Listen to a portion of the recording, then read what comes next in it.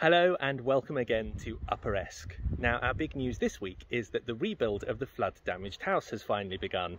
So at last we have some proper walls and we're on our way to having the bathroom and the kitchen fully restored. That's given Paul and I a chance to explore a bit further afield, such as into the bush that you can see behind me. And even though it's winter here, some things are just about starting to bloom as we get nearer to spring. In other news, our little chickens have taken a big step, so you'll be seeing that a little bit later on.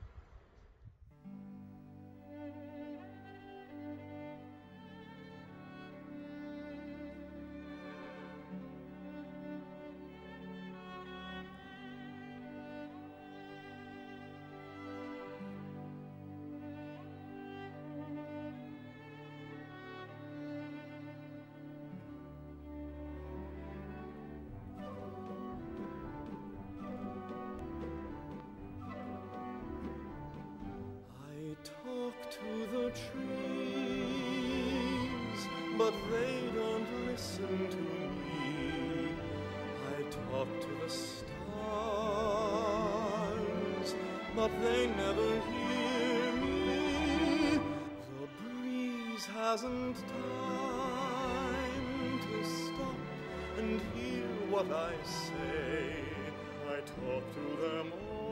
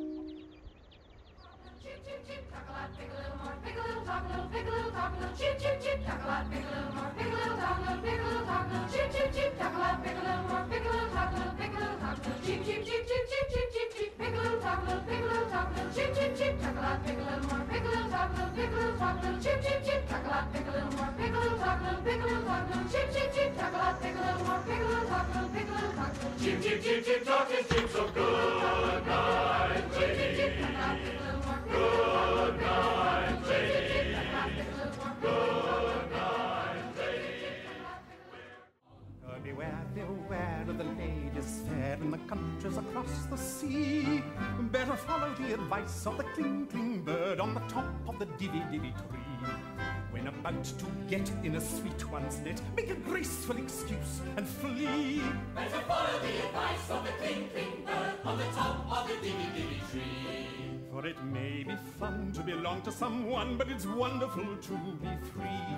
Better follow the advice of the cling bird. Better follow the advice of the cling